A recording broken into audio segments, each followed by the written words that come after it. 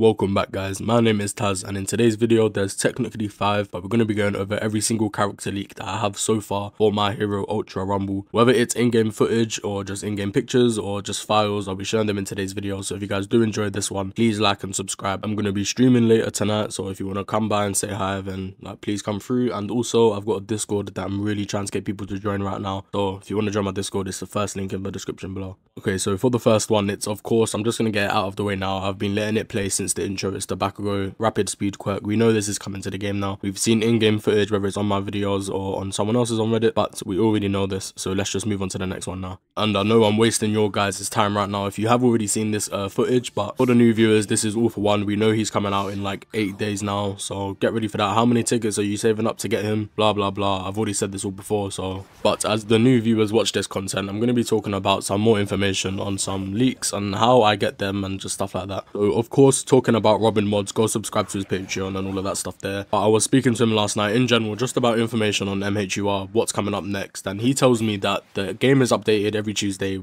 talking about the files here, and there's apparently been a few models that's been sitting in the files for quite a long time now, and that is Hawk's Overhaul and Jiro. And he also tells me that all character models in My Hero Ultra Rumble are imported from My Hero One's Justice 1, so I guess we can kind of expect most characters and all the characters in that roster have a higher chance of getting into the game before anybody else. And I don't know what to think about that. So does that mean Inasa has a higher chance of getting into the game than like Mirako or something? And if that's the case, then let it be, because I'm not going to complain about that. So let me know what you guys think of that. Go to My Hero One's Justice 1 roster and let me know what characters you would like to see from there in My Hero Ultra Rumble. I'd be very interested to hear from you guys in the comments down below. Moving on to the juicy information here now. We've got an overhaul model here. The abilities have not been finalized, so if I went into a game, he wouldn't be usable. He would be an empty character with no abilities. I get so many people asking me this on stream as if the abilities work and to showcase the abilities. Can't yet, but I'm speaking to Robin every day and he's working his hardest to try get the abilities, so it's just a waiting game for me right now. And as some of you can probably already tell, that the model looks very similar to the one in My Hero One's Justice, because again, as I was saying earlier, that they're all imported from that game now, as we know that. I think that's official to say. So there has been no other skins leaked for him yet, but as soon as anything is leaked, I'll be letting you guys know first. And let me know what you guys think of this model. We have Mina's model here as well, and a lot of people have been asking about this one,